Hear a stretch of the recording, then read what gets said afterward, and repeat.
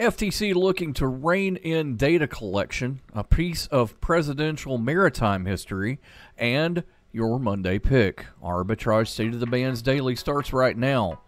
Good morning, traders. Here's your Arbitrage State of the Bands Daily for Monday, August 15th, 2022. I'm Joshua Stark. Whether it's the fitness tracker on your wrist, the smart home appliances in your house, or your latest kids fad going viral in online videos, they all produce a trove of personal data for big tech companies. How that data is being used and protected has led to growing public concern and officials' outrage. And now federal regulators are looking to draft rules to crack down on what they call harmful commercial surveillance and lax data security. The FTC announced the initiative Thursday, seeking public comment on the effects of companies' data collection. More after this on Arbitrage State of the Bands Daily. Why was the basketball court all wet? Because the players kept dribbling on it. The dad joke. Corny, groan-worthy, but also one of the simplest ways to share a moment with your kids. What did the buffalo say when he dropped his son off at school? Bye, son. So take a moment to make your kid laugh, because dad jokes rule. Make your kid laugh today. Go to fatherhood.gov. Brought to you by the U.S. Department of Health and Human Services and the Ad Council. A private shipyard is preparing for a painstaking stem-to-stern restoration of a floating piece of presidential history.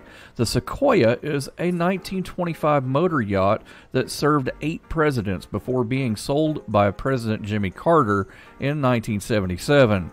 French and Webb, a custom boat building company, was tapped for the restoration by the current owner.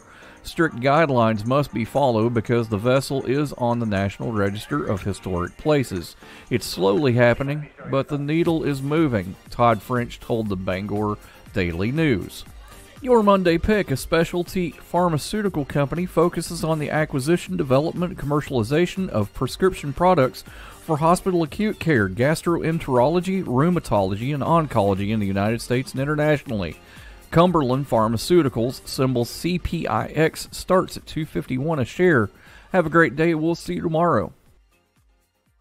I'm 54, so it's too late to start saving for retirement, right? Not right. Starting to save, even in your 50s, can really make a difference. Right now, saving seems hard to wrap my head around. AARP makes it easy. Go to aceyourretirement.org and chat with Avo, the friendly digital retirement coach. It's free and only takes 3 minutes. I like 3 minutes. Answer some questions and get personalized tips to help boost your retirement savings. Thanks. Just head to aceyourretirement.org. That's aceyourretirement.org. A message from AARP and the Ad Council. Arbitrage Trade Analytics, LLC, is a privately held market research company. Arbitrage Trade Analytics, LLC, is solely responsible for the preparation and distribution of the content of this podcast. The opinions offered in this podcast are for informational purposes only and are not intended to be investment advice. Seek a duly licensed professional for investment advice. For more information about the informational research and services offered by Arbitrage Trade Analytics, LLC, please visit arbitragetrade.com.